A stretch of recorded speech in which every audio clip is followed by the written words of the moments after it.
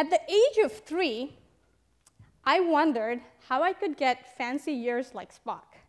And I came up with these creative ideas, and I thought that was the best. And of course, like just 2 days ago, I found out you can buy that at the Smithsonian here. What I was also very curious about, and often asked my dad, was if there were sharks on the moon.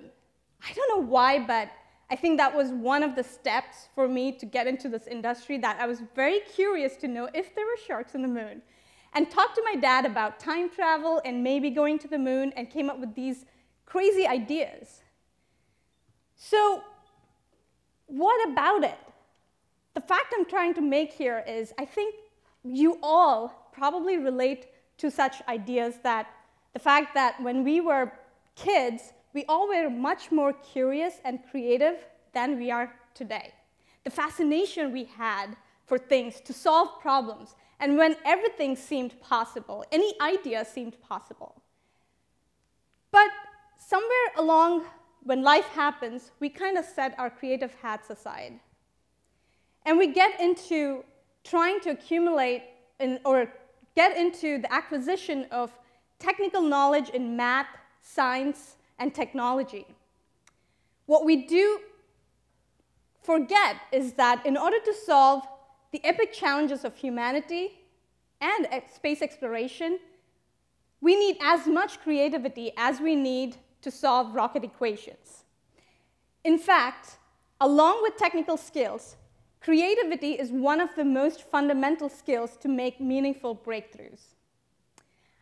So let's talk about my favorite subject, spacesuits. We all remember this iconic image of human space exploration, the Apollo spacesuit. The 21 layers complex garment that actually enabled that small step for us to make the giant leaps we are making today in space exploration. So what about spacesuits? Well, in order to keep you from the extreme environments, be it vacuum, temperature control, waste management, what have you, plus giving you the dexterity to actually work on planetary surfaces, it's a hard job. It's not a trivial one. Did you all know that back in the 1960s, it was not just engineers and scientists trying to solve this problem and come up with these iconic spacesuits, but we actually had a lingerie company and fashion designers help us develop the spacesuits. A glance into the evolution of spacesuits actually, if anything, reveals one thing, that the best ideas emerge from the intersection of technology, arts, and creativity. And in fact, it took 24 iterations of spacesuit, 24 different designs for us to make that one spacesuit that would keep our astronauts alive on the moon come to fruition. Spacesuit design has not only been influenced by, but it also has influenced several fields, from medicine as well as haute couture. And again, once again, we stand today at the intersection of technology, arts, and creativity in order to solve the many exploration challenges we have ahead of us for beyond Earth orbit destinations. We are now working on the latest technologies, both with creativity, and our scientists and engineers are working together to make this happen. I want to tell a small story about how the power of imagination and creativity is actually helping me personally solve one of the most technical challenges for future human spaceflight missions, particularly our spacesuits. If you have actually noticed the video or videos in the past about how astronauts surveyed the planet, the surface of the moon, their white suits actually turned gray because of the dust problem they saw on the moon, which we did not think was a trivial one, which we thought was a trivial one before we launched our astronauts onto the moon. But once they got there, dust, oh boy, it got into everything. It abraded their spacesuits, it got into their lunar habitats. They actually, one of the astronauts on the Apollo 17 mission had a hole in his spacesuit. And this was all within the 24 hours of cumulative extravehicular activities they did on the surface of the moon. Now imagine we want to go back there and we want to spend more than 6 months or so outpost missions. And we really need robust spacesuits for that to happen. So how do we actually solve this problem?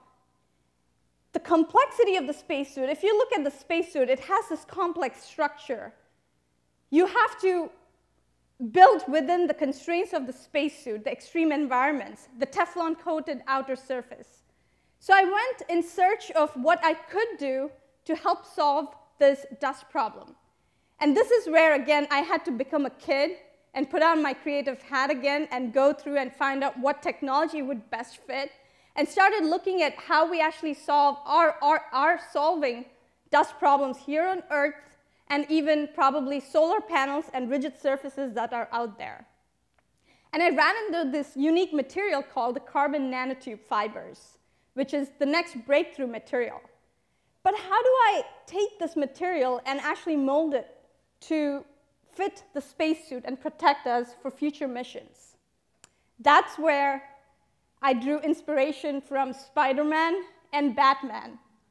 And the result, started developing what I call is the SPIDER system, Spacesuit Integrated Carbon Nanotube Dust Ejection Removal System. Say that 3 times.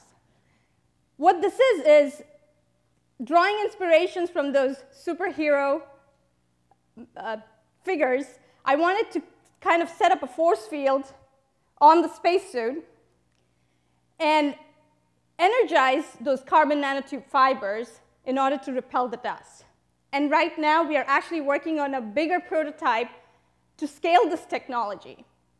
But while I continue to work on that technology, and while I really hope that one day this does make it into future spacesuits, I want to leave you with 2 things. The first, you don't have to be an aerospace engineer or a rocket scientist in order to contribute to space exploration. Creativity will also enable you to do that.